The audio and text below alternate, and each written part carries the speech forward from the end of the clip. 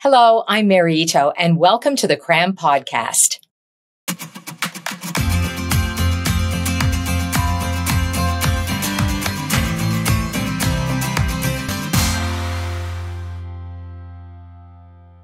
People behaving badly. Do you think you're seeing more and more of this? Does it seem that good manners, politeness, and respectful behavior is going down the tubes? It can happen with strangers on the street, maybe in a store, when you're driving, all kinds of inconsiderate and rude behavior. And you've witnessed it with politicians and other leaders, celebrities, and people who want their 15 minutes of fame. The world seems less friendly, even dangerous, and you wonder, what's going on? What's happening with civility in our supposedly civil society? We explore this question with Professor Mervyn Horgan. He's with the Department of Sociology and Anthropology at the University of Guelph. Hi, Mervyn. Thanks for joining us. Hi, Mary. Happy to talk with you today. So, I think many people, and certainly I've talked to a lot of people about this, whether it's family, friends, colleagues, neighbors, I think they feel that there's been this decline in good behavior, maybe even civility in a general way, and that this has been going on for a while, like certainly since pandemic restrictions have lifted, or maybe even before that. What do you think? Well, yeah, I feel similar, maybe anecdotally. Online incivility is very prevalent, and social media has driven it. Or there seems to be a kind of a decline of parliamentary decorum, say, in kind of what are supposedly formal environments where we kind of expect kind of norms and of politeness and civility to prevail. But I think it's important to distinguish between how we kind of talk about it and what's actually happening on the ground. And one big thing, I think, when we talk about kind of decline of norms of civility or polite behavior, is that this is a sort of a perennial concern, right? This is historically, every generation thinks that the next generation is ruder, doesn't respect their elders as well, doesn't understand politeness, that we're all certain, we're definitely going to hell in a handbasket because the young people these days, X, Y, Z, right, do this and that, right? So this is a sort of a perennial concern, I think. So maybe it's a fact of generational difference in general, I think, right? But I think there is a kind of a growing concern recently. There does seem to be a sort of a heightened concern around it. I think that has, that does to me seem to have some legitimacy. Yeah. So I do want to get into that. But just before we do, I mean, you do bring up a good point that, yeah, every generation seems to think that, the next generation is just getting worse. Is there any kind of connection between that thinking and the loss of formality? Yeah, well, so in the social sciences, we like adding isations onto words to sound smart, but also so we use the term informalization, right? We could talk about the informalization of casual Fridays at work, right? Previously, in a professional job on Bay Street in downtown Toronto, you wore a suit. Maybe now on Fridays, you mightn't quite show up in your pajamas, but maybe you wear your hoodie. The sort of Google campus effect, let's say, where you're playing ping pong and hanging in a beanbag while you're bringing in your six figures, as opposed to, dreaming of the corner office and your thing going back and forth on your desk, or your gravity toy, right. Your Mad Men style thing, let's say. But, so there is a kind of a greater informalization, let's say, and the sort of decline of the use of honorifics is kind of interesting, right? They like calling people doctor, professor, etc. So one thing that's kind of interesting about that, I think, is the decline of the use of terms like doctor, professor, a lot of students would just immediately, I've had students, kind of first year students, come and say, hey, Merv. And I'm like, my family calls me Merv, right? But like, in a large class, let's say, it doesn't have to be fully formal, but, right. Maybe, I did a lot of study to get a PhD, let's say. But it's sort of interesting to think, say, in a university, the decline of honorifics happens at the same time as the sort of the university is less and less a bastion of kind of white male privilege, let's say. So there's the entry of much more diverse groups into the higher into higher ranks in universities, let's say, that the decline of honorifics happens at the same time. And I think that's curious because, uh, people work hard to earn a higher degree, let's say, or to become a doctor, or to become a medical doctor or something, right? So the sort of the decline of that is sort of curious. So there may be a connection between those things. I don't know if it's a direct line, but they seem to be happening more or less simultaneously, I would say. Because what I'm thinking is, you're right. Your family calls you Merv, right? Yeah. And you hope your family treats you with respect, but they don't necessarily do that in kind of a regular formalized way every day. I mean, you deal with them every day, right? And there are certain liberties I think we allow within families, which could be even rudeness at times. Whereas with strangers, and if you put a title in front of that, I wonder if that does create an automatic kind of feeling that we need to be more respectful. We need to show politeness. I mean, the biggest example I can think of would be royalty. Sure. Sure. Right? We're not just going to say, hey, Chuck. Yeah. To King Charles. You mightn't, Mary. I might, but no. But then I don't know. For some reason, I'm also thinking that, hey, Chuck can also possibly is that kind of a slippery slope to maybe a rudeness or a kind of informal behavior that might be seen as rude? That I don't know. You raised an interesting question. Yeah, I mean, so I think this is part of why I'd say I wouldn't like to draw a direct line between them. Let's say, because there's also a way in which the sort of, let's say, the use of these formal terms are also a sort of a way of policing who's in and who's out. It's a way of kind of pulling rank. I suspect it doesn't fly in the military, let's say.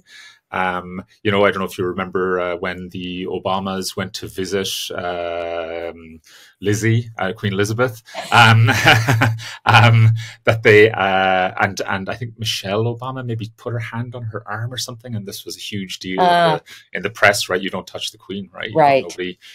I assume. I assume she she was doing some personal care for her own body. Maybe she, I don't know who attended to her, but this general sort of informalization is kind of interesting. I'm suspicious of saying that they're directly connected. I mean, so I think, there's some kind of interesting things about it too. Let's say, this formal dining, like high-end dining now.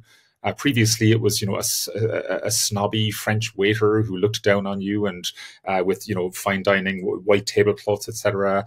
Whereas now, your kind of expensive restaurant is the gruff-looking bearded chef with tattoos who comes out and goes, "Hey man, do you want how bloody do you want your steak, man? Whatever, not."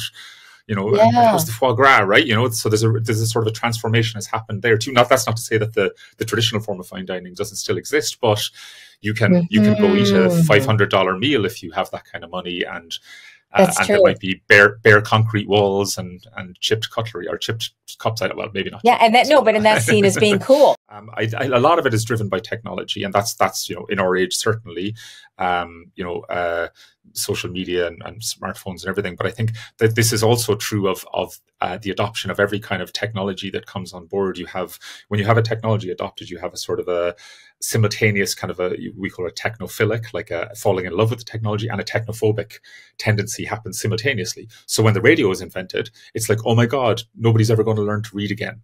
Right. They're going to be putting thoughts in our minds. Then television is invented, and everyone's like, "Oh my God, people are never going to socialize again because nobody will go to the cinema again." Right. So every technology has this sort of reaction to it, and I think the best thing to do is to be kind of agnostic about technology, for example. Right. It's good and it's bad. Okay. Yeah, but what if it's different? But what if this time it's different? Right. It's always different. No, but what if AI is the one that is really different because it is most like us? Right. It is more and more like us. But again, I mean, if you look, if you were to look back historically, it would be like, hold on a second, a voice can come across through the air. Is that God? Right. That's what people talked about radio. Right. Yeah. But I mean, I think AI, we're always kind of, there's a sort of always a danger of presentism, thinking the moment we're in is utterly unique, and it is. But, there are sort of patterns and consistencies to how societies tend to react to rapid transformations. Right. Yeah. Okay. So I think you've explained a little bit of it, but I want to I want to dig a bit deeper, Sure. because, you were saying that, uh, historically, I guess we go through these kind of cycles, right? Where people think it's getting worse, but, it's not necessarily. But you did say there are some reasons we should be concerned today, right? About what we're seeing about civility. What do we know about what causes like bad behavior, incivility in general? Well, so it's partly context dependent, for example. So, there's a lot of literature. One big area where people study incivility is in workplaces, right? Because this is, in occupational psychology, this is a kind of a concern in HR and in retention of staff, right? If you have a workplace where people feel like they're being treated in rude ways all the time, they might well leave, right? Or it's just going to be kind of a nasty place to be. And so a fairly robust finding in the sort of literature on workplace incivility, particularly in healthcare settings. Actually, it's been a lot of work done on interactions between doctors and nurses, and amongst nurses, for example. And one fairly consistent finding is that when you have higher ups, people who are high ranking within institutions, if they're rude downward, right? If they're rude to lower downs, then that tends to promote rudeness and incivility amongst people who are status equal, right? So if doctors are rude to nurses, that can tend to create a sort of a more uncivil conduct between nurses. Right. Now that's not, it's not like 100% like if the doctor is rude, all the nurses are rude, right? But that there's a tendency within institutions for that to happen. Has that been studied more generally in other kinds of occupations? I think there is a general, like if we think about, for example, the decline of parliamentary decorum, right? Yes. And if we have leaders who are, very high status individuals in politics, right? If they're in powerful positions, who are consistently rude, right? And Mr. Trump being a fairly, a pretty good example in this case, that we could probably intuitively it makes sense to us, I think, to kind of say that there's some sort of Trump effect, that the existence of Trump and Trump's sort of rise to power has helped to sort of this sort of spread of more uncivil behavior, if you like. And I think that's Some would say even permission. Yes, absolutely. And and sort of openly mocking people with physical disabilities and things. It's like, that's that sort of thing that we kind of had just kind of disappeared from our culture, really, or had not been prominent, at least, where previously would have been. But I want to spend some time talking about that, because people have often talked about that Trump effect. What's interesting though, going back to what you were saying about the evidence in healthcare and showing that downward effect, when healthcare leaders don't act well, and then the people below them, they don't act well to each other. The reason I was asking whether it's been studied in other occupations is I was wondering whether it's actually not the issue of healthcare. The fact that it happened in healthcare is almost besides the point. I was wondering whether it's a leadership thing. And then again, connected to Trump and maybe other leaders. I mean, if you went to another corporation, for example, and the people at the top were acting badly, would the same effect occur? Like, that's what I'm wondering. Yeah, I suspect so. I mean, I don't know of data that would say that, if although it did seem, say, for reports on when Musk took over Twitter, the place seemed to become pretty toxic very quickly. Right. And that was maybe also connected to the sort of routing of he kind of did a lot of layoffs and threatened, was quite threatening when he came in. Right. But the one thing about the kind of use of the term civility, let's say, is, or rude, or impoliteness, right, or politeness, is that it's sort of, it immediately invokes its opposite. So if I say I'm civil, right, I'm suggesting something else is uncivil or something else is barbaric, right? Civilization versus barbarism, right? Or if I'm saying, I'm polite, that's implying that something else is impolite. And often this has been sort of norms of civility have been a sort of a way to do a kind of a policing of behavior that has been connected often to class culture, right? So, well, I go to the opera. I don't, but I go to the opera and you watch NASCAR, right? One of those is a sort of a civilized activity, and one of those is really, Mm. highbrow, lowbrow, right? So you get all these sort of class dimensions layered on top, and certainly they can be racialized, right? Certainly in North America, right? There can be a racial dimension to the Yes. types of consumption activities that some groups are more interested in than others, right? And the sort of meanings that are attached to those more broadly, right? So what's a more civilized form of consumption, right? Of a good. Eating Yeah, organic versus yeah, these sorts no, of boundaries. absolutely. Right? You So this sort do, of binary, yeah, right? yeah, Yeah. you do Mm. really bring up a great point, because, then it kind of brings up the question, the bigger question of who defines what civility is, who Exactly determines right. that. Yeah, So that's really, really interesting, right? So there's yeah. nerdy academic that I am. I'm sort of really interested in etymology, the origin of words, right? And there's a direct connection between the civility and culture, right? To be cultured is to be civilized, right? That's interesting, right? So these terms are sort of are kind of tied together, and there's a lot of kind of historical work has been done on this. There's a great old book in sociology by a guy called Norbert Elias called The Civilizing Process, that looks at like the evolution, transformations in manners over time in Europe. And people don't believe this, but in the 15th and 16th century, aristocrats ate with their hands, spat and snotted on the tables, soiled themselves while eating meals together. Right? This was the behavior of aristocrats, right? But that was then they were the civilized ones, right? And meanwhile, they might have been going around slaughtering the barbarians elsewhere in the world, right? So who sets the terms, right, is really interesting. So there's a sort of there's a kind of a boundary drawing, policing of behavior that is not just about the behavior, right? That's connected to class, race, gender, right? How women comport themselves, right? Man spreading, right? These sorts of things are, right? They're very interesting to kind of think through. Yeah, because you're right. Because in that case, then, determining whether civility is deteriorating or not becomes a really complicated question. Very, very. Yeah. And I think there's Yeah. one thing, just to go back a little, you said, kind of what might be causing it, or thinking about institutions. One thing that we really, that's often, we tend to say it's something about the character of that person, right? That rude person, they have no morals, or they're poorly raised, or, they're low class, right? Or something like this, right? There's kind of a moral judgment attaches to it. One thing we might think about is badly designed spaces. I'm interested in incivilities between strangers in public space. That's kind of part of what I study. And badly designed entrances to subway stations, right?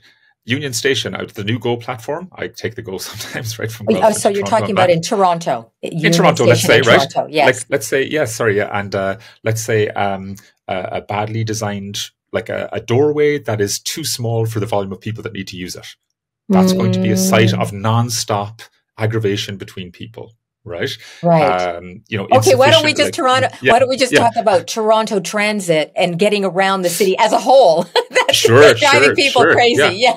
And I mean, so I don't want to kind of minimize the fact, of course there have been huge issues on Toronto Transit on the TTC, and there have been, there's a period, and I meant sort of in general, the roads and quite all. Scary. Yeah, oh yes. Okay. Just generally construction, getting around. Yeah.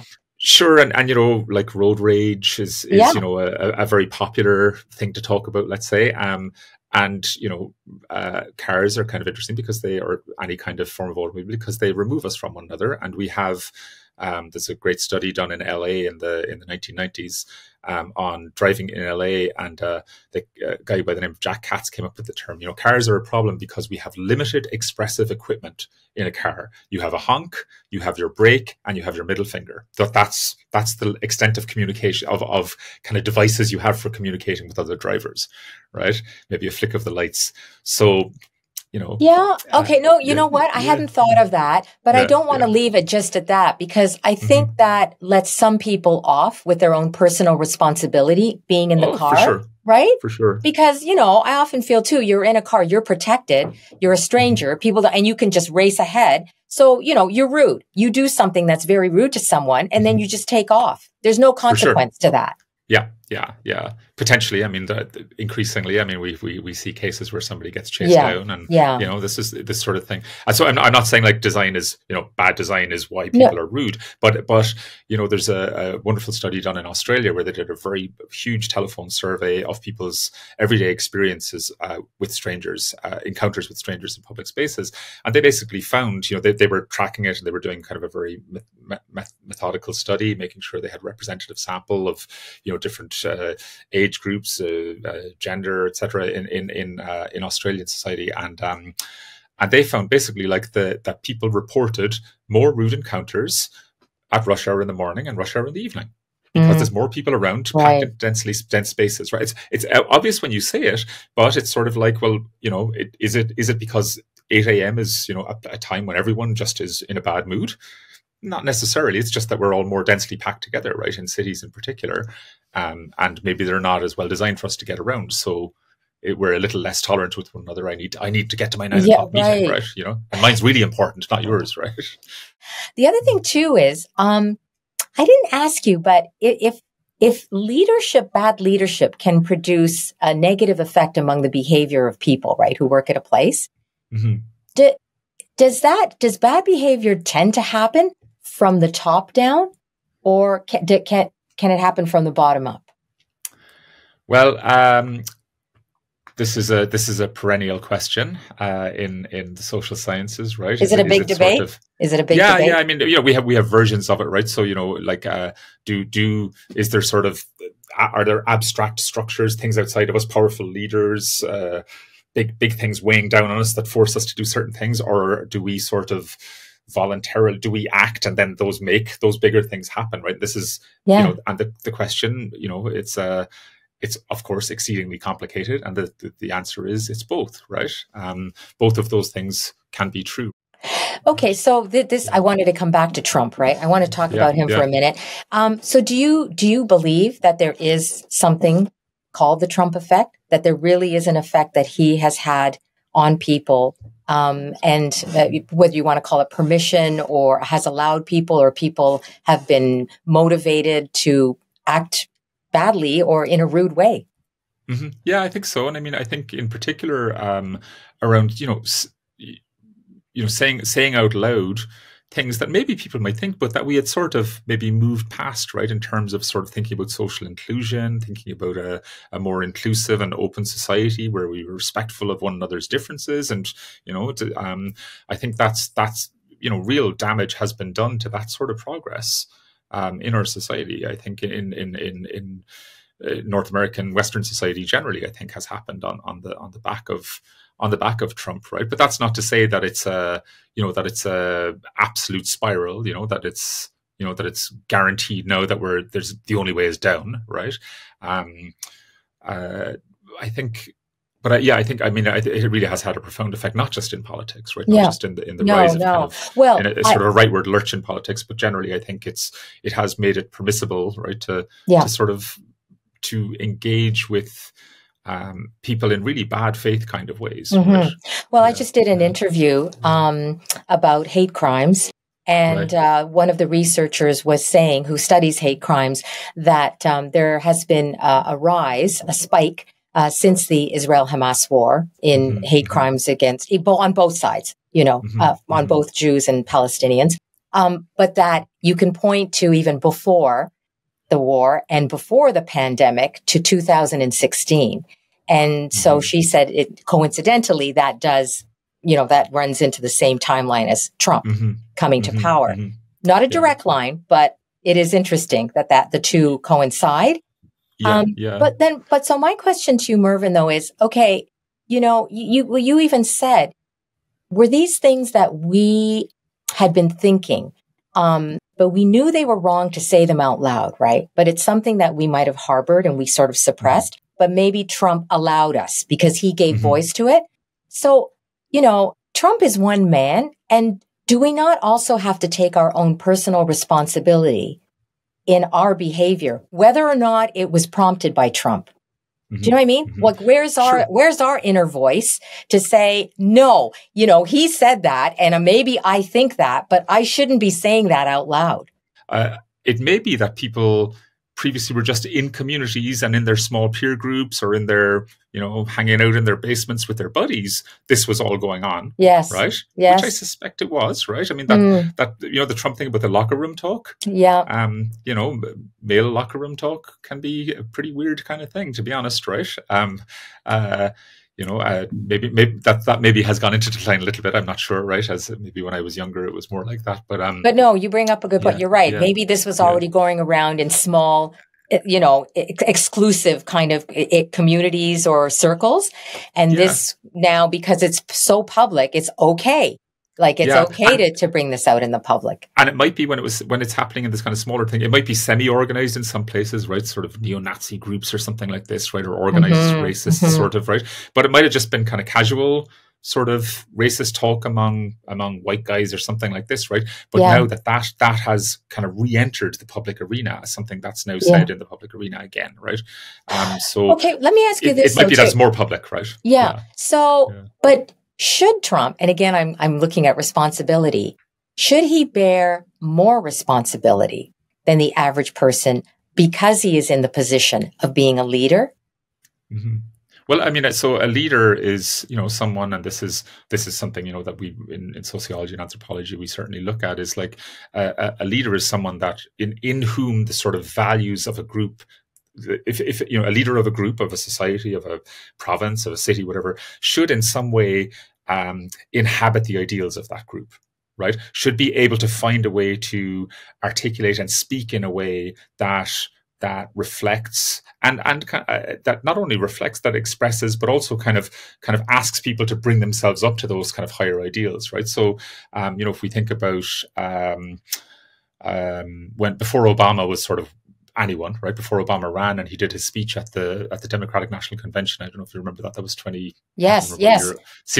Seems like a lifetime ago at this point. Yeah, but, I mean, many people were blown away. Many people. It was like, who is this guy? I'm witnessing history here. Right? Something is happening here, right? And then, and it was like, it was generations since we heard somebody talk in a way that really asked, you have presidents always say, with these United States and talk about the ideals, but this felt much more like a much more authentic kind of a performance. It felt like he embodied and was inhabiting those ideals, right?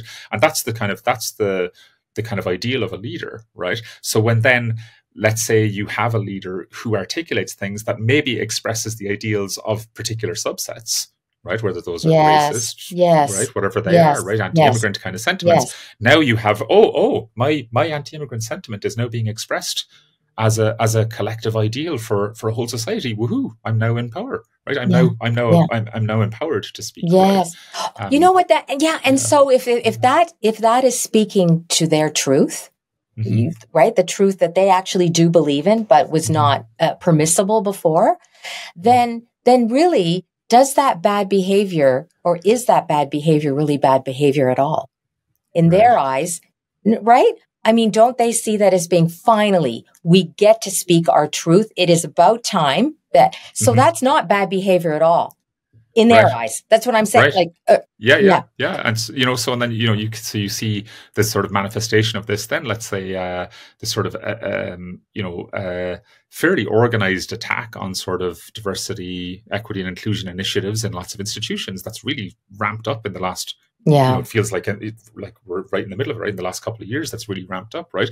And that these were sorts of ideals that are practices that we're seeking to bring to fruition, ideals around creating more inclusive institutions, right? And now that's kind of under attack. And so what it means is the institutions should go back to being dominated by a very small subset of the population, right? Who've traditionally wielded all the power, right? Or a huge amount of the power. So, I mean, okay, now I do want to sort of move on now and look at if this is what is going on, and we see leaders, and not just Trump, but other leaders acting so, badly, if you want to put it that way. We're not leaders, right? Many of us are not leaders. We don't have that kind of power.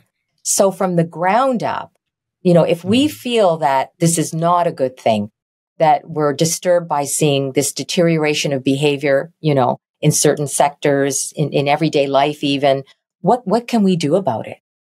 we always need to be careful with our speech, I think. That's important. Careful with what we say. People who have, well, not necessarily leaders. We might have position where we have some power within a place, in a workplace. That we're somewhat higher rank than someone else in a workplace and stuff. And and as speaking personally, as I've learned as I've kind of developed my career over time, that a positive word to somebody who's in a more vulnerable position within an institution like a university, right, it can have an incredible effect on somebody, right? Everyone has the story from their childhood of the teacher who said something kind or nasty to them that they felt sent them on a particular trajectory, right? A teacher says, "Oh, well, you're a really great writer." How many writers have you heard say that, right? Maybe they were just an okay writer. Maybe they were a B+ writer, and the teacher said, "Wow, that's a really nice sentence," or something. And now they're a poet or something, right? They're a published author, right? So I think that sort of awareness of the sort of power of words and very mundane, simple kinds of encounters and interactions. And then my kind of real thing, I think, is finding, the phone kind of dominates our lives, right? And people are spending, there was a story I heard yesterday. Somebody was doing an experiment, or kind of personal experiment, where they had gotten a flip phone and went off had been off for a month or something, and they were kind of like, I was up to, like, my reports were telling me I was looking at my phone for 6 hours a day. So if I'm looking at my phone for 6 hours a day, and let's say 4 of those hours there are other human beings nearby to me, the information I'm getting on that is yes, it's the broader world I live in, but it's not the immediate world I live in, right? It's not the world where my body moves. It's not the same environment where my body is moving around. So I'm really interested in kind of thinking about spaces where we are physically present together, right? Whether that's a subway car, which is kind of weird because it's a bit of a sardine can, so we're kind of constrained and there's no escape. It's a little bit, they're kind of funny, kind of strange places, but public spaces, right? So public spaces in cities, parks. I think ice rinks, outdoor public ice rinks, are a sort of a utopian form of social life, right? Where you come, they're for every generation. You can be the worst skater on earth, or you can be an Olympian figure skater or an NHL star, and you can have fun there. And you can share that space, and we're kind of there together for pleasure. Now, this is kind of a utopian idea, but if you take kind of little, like, what would you say, sort of, what are the features of spaces that we find it pleasurable to be together, and how might we replicate those, or how might we enhance those in different places? So one of my favorite examples is, if you ask people about New York City, people will say, New York City people are, it's cold. Everyone's just about the dollar. Somebody will step over you. Somebody will step over you if you're dying just to get to where they're going or something, right? Go to New York and sit on a bench. Sit on a bench in Washington Square Park or something, right? In a big city, in a big park in New York. And you will have conversations. Somebody will just sit down next to you and you have a conversation.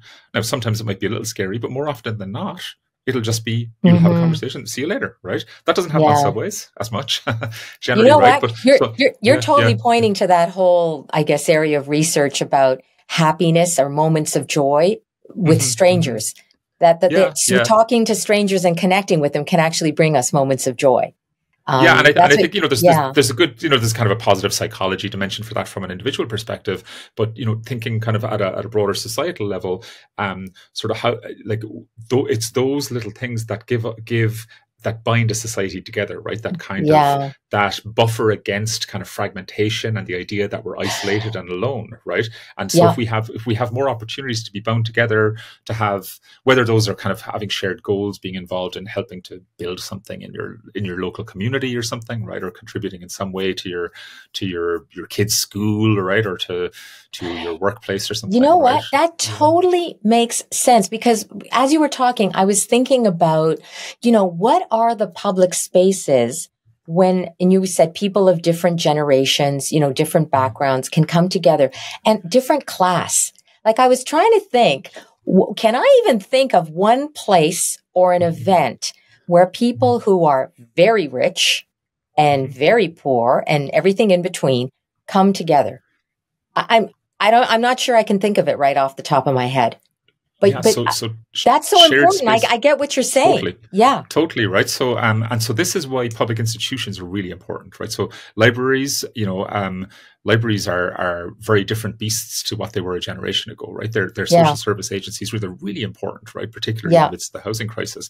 But then public institutions like public schools are really important because you have people from widely divergent backgrounds come together, right? When you have a public healthcare system, for example, both as a workplace and as a place where we go for healthcare, I could be sitting next to a CEO. I could be sitting next to a homeless person, right? Yeah. They're very important. So those are kinds of spaces. But then more generally, I mean, those are kind of functional spaces where you're going because you have to, there's something you got to do, like to get your driver's license. I like the driver's license office is probably where you get the greatest cross section because you can't delegate it to somebody else to get your driver's license for you, right? That's true. Although you can mail in now, I guess, so it's a little bit different. But, so we have to make it more conducive to talking to people in driver's license places. Yeah, but then you're going to be going, hold on, what number are you? No, I'm ahead of you. Okay, good luck, buddy, but I think, but thinking about, there's an Australian sociologist has used the term kind of, where can we have kind of unpanicked interactions? What are spaces, right? So parks show potential for this, I think. We have, and there's some great parks. We have some great parks in Canada, right? It doesn't have to be big national parks, that you're Algonquin or something like this, right? No, but you're parks, right? But, and the pandemic, right, allowed, parks were thriving. Everybody was going out to parks. Totally. And spaces that we simply share. And maybe I don't even interact, but I go, oh, well, look, there's a family from another part of the world that are engaged in some activity. I have no idea what it was. Cool, beautiful, and I'm doing my thing here. I'm playing soccer, or I'm doing whatever, and right. And I like pickup soccer, right? Pickup sports, I think, are really important. I think there's a sort of a kind of an undervalued social asset, if you like, because I moved to Canada as an immigrant 24 years ago, and I would just go to the park and play soccer, and suddenly I'm playing with people from all over the world. We have very basic rules we agree on. Don't handle the ball. It's a friendly game, so you're not going to do vicious tackles, and you're just kind of chatting, and it's kind of free and easy kind of forms of sociability. So how do we cultivate those sorts of spaces and activities that people can engage in, where we're not kind of saying, where the first question isn't, are you a right-wing ideologue or a lefty pinko? Are you, where do you stand on this war or this issue, right? Where we're just kind of sharing the space, and I think those are really, really important. And I'm assuming. Sorry, Marvin. I'm assuming that there's probably evidence to show that when you have that mix in a friendly space, like in a welcoming space, when you have that mix of rich people, poor people, people of different backgrounds, education levels, all that, that it's more difficult to behave badly towards each other. So now we're in the good space, right? Because now I think so with our Trump effect, social media, all that stuff, I think a big part of what COVID did was we didn't have opportunities to have those kinds of spaces, or when we were in those spaces, they were no longer kind of unpanicked spaces. You were like, oh my God, being around people is actually potentially a threat to me. Right. I could potentially get sick, or I might make somebody sick. Right. So that's I think a big part of it. We didn't have those sorts of settings to have those kind of collective rituals where we're not necessarily fully engaged with each other, but we're sharing space, and we have a sense of being part of something, even though I don't know who anyone around me is, or I'm with my crew here. Right. But we lost that with COVID, and I think that's part of the effect, I think, that maybe has helped to kind of ramp up the incivility sort of piece, I think, right? I want to end off, and we spent a bit of time talking about what's bad, and deterioration of behavior, but there also is good, right? There's also good. And you and other researchers are interested in something called the civil sphere, which I think a lot of people don't know about. Yeah, so this is a theory that was developed in the US. It's kind of developing over a generation, really, and then it was developed by a US sociologist by the name of Jeffrey Alexander. And it said, in the economic, so if we can think there are many different spheres in society, right? And we can think about the economic sphere, and the kind of dominant logic or the kind of governing ideal of the economic sphere is to generate business, make profit, let's say, right? The kind of the prevailing logic of the political sphere is to wield power, is to get power, right? And to operate in ways that let you get and consolidate power. And the idea is to say that there's this sort of realm of social life, and it's abstract, that we call the civil sphere, and that its governing logic is solidarity. And that the civil sphere seeks to, it can expand or it can contract. So we can expand the groups or the persons with whom we feel solidarity, or that might contract.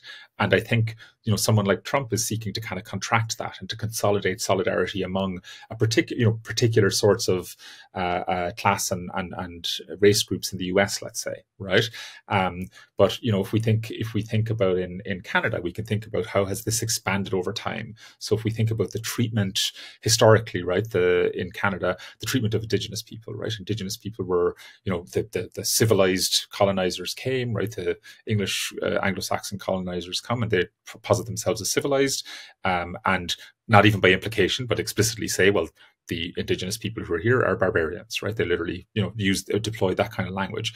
And then over time, right, and through, a lot of social movements, a lot of legal maneuvering, a lot of self-advocacy, a lot of work being done on the part of Indigenous people in Canada and allies, right, that has kind of helped to expand the sense of solidarity. Hold on a second. No, like we are a we, right? If you like, right? Solidarity means a kind of a sense of we-ness, right? We could think about it in relation to, a range of kind of historical issues in Canadian society, right? The Chinese head tax, Japanese internment camps, right? They're only possible when there isn't a sense of solidarity between what we might call core groups within a society and kind of newer entrants to a society, whether they be immigrant groups or Indigenous people, let's say, right? So how do we kind of, what are the sorts of institutions, the mechanisms, the spaces, the ways that we can expand a sense of solidarity within a society, right? So art, literature is really important. Film, is really important. Media is essential to this.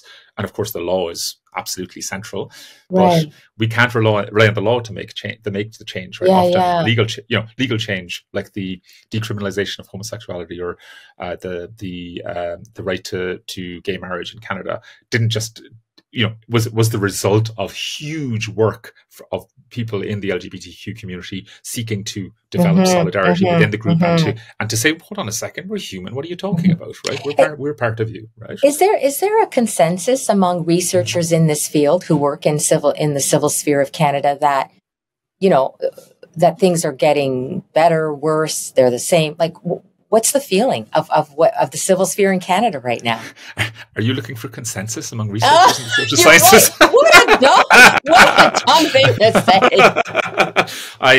say. One of my favorite quotes is, those who want simple solutions should stick to mathematics. That's an American historian, I think, said that.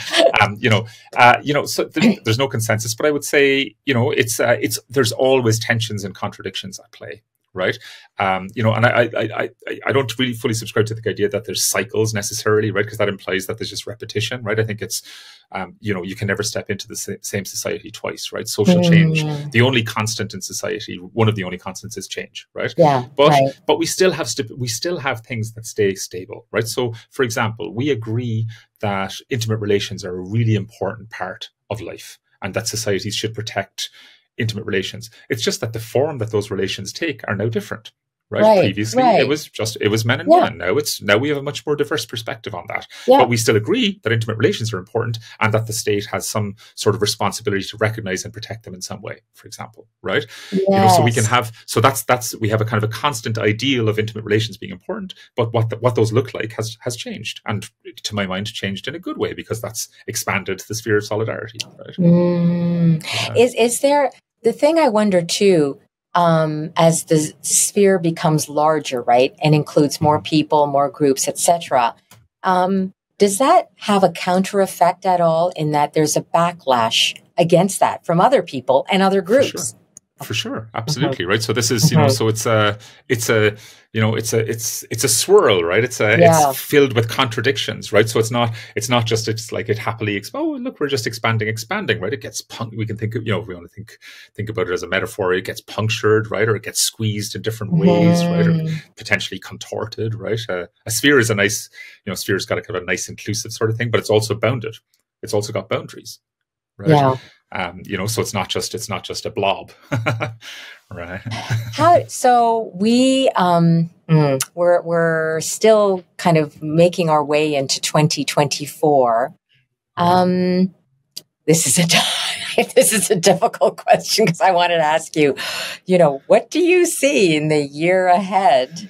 Uh, And well, because I know you're very interested in these kind of the ways we interact, these public settings, public spaces, maybe not even just this year, but sort of in the coming years. I mean, what do you, maybe not what you predict, but what do you want to see? What do you hope to see happen in this country, in Canada? Yeah. Yeah. I mean, at a sort of a very basic level in terms of kind of municipalities and local government sort of, I mean, we local government often gets kind of short shrift, right? We talk about the province, we talk about those big issues of healthcare and housing, right, that are provincial or federal immigration, federal sort of things. It's like at a kind of a local level is, in really taking seriously really mundane, ordinary kinds of spaces that people share, right, and making our shared spaces livable. I like the language of loitering drives me crazy. No loitering. Loitering just means it's somebody lingering who you don't like. That's what loitering is, right? Nobody complains about Bay Street lawyers loitering, right, at Nathan Phillips Square, right? Nobody uses that language. So I think post COVID, I think we recognize the importance of public spaces through COVID. I think so. I think enhancing spaces that we share, making them spaces that are comfortable to be in for all people, right? That are accessible. In all sorts of ways, right? That are still free. I think enhancing public institutions like libraries, I think that's really, really important. These are spaces that sort of help to kind of bind us together. There's a sort of a term that's been started to be used a lot more over the last decade: social infrastructure.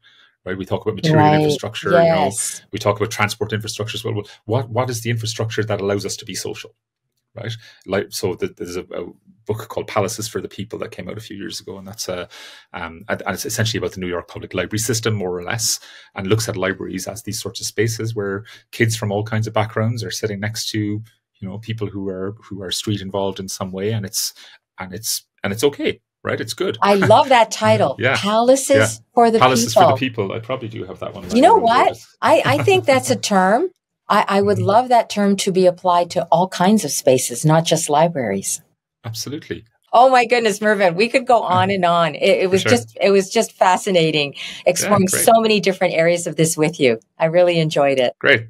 Thanks, Mary. I really appreciate the conversation. Thanks very much.